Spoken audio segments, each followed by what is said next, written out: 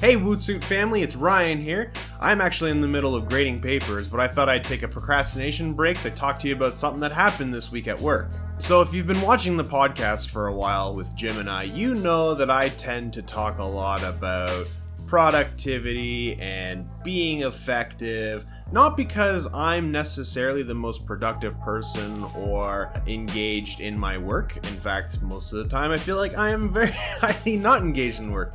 But that's the thing, is I aspire towards something that I feel I'm not really reaching in my day-to-day work life. Every month I have a one-on-one with my boss, and we sit down to talk about goals and problems that I'm having, and she gives me guidance in terms of where to go for new projects. And in general, it's a pretty good thing. It started off as this kind of free form, I just meet with her and discuss things, and I proposed adding some structure to it. So I created metrics that I'd report on, and then when the metrics no longer made sense, I dropped those and instead had a running project list that I would give her updates on everything. But this month, things were a little different. I have discovered that the start of May is the worst time for me at work. It is the perfect storm of all of the business from the winter semester.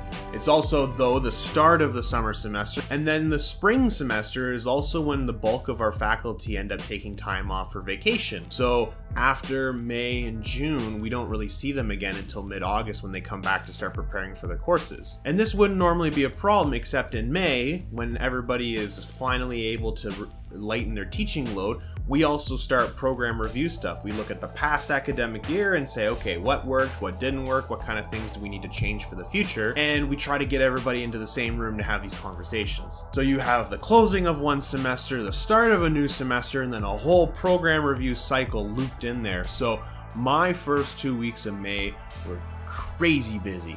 I had meetings on top of meetings. I was double booked in the meetings, and whenever I wasn't in a meeting, I had a lineup of students waiting to see me.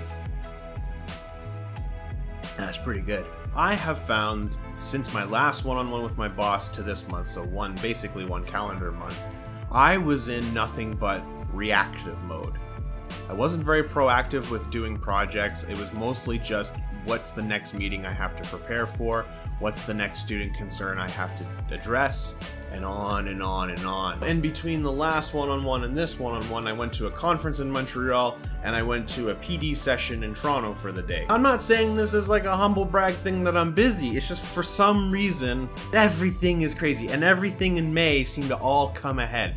And I just went into this tired, reactive mode where I couldn't see the horizon. I just kept my head down and kept grinding away at stuff. And when it came time to talk to my boss, I was a little worried because I started to review the things that I said last month and all the projects that I would have made progress on, and realized I didn't really make progress on almost anything. And I was really worried about going to my boss to be like, yep, this last month I don't really have a lot to show for it. But I also realized that there was an important thing that I needed to give myself permission to say to my boss, and it is that this month has been crazy busy. And yes, I know everybody's busy, but this month has been crazy busy, and I've been in nothing but reactive mode the entire time.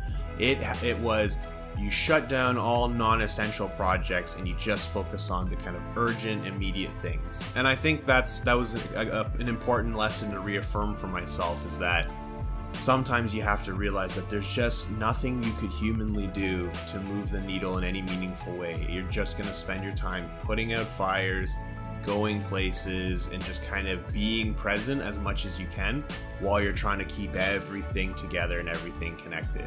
Sometimes at your job, all you're going to do is you're just going to show up, you're going to do your best, and you're going to try your hardest to make it through and do something, or at least wait until things start to die down, and then you can kind of pick up the pieces and move from there.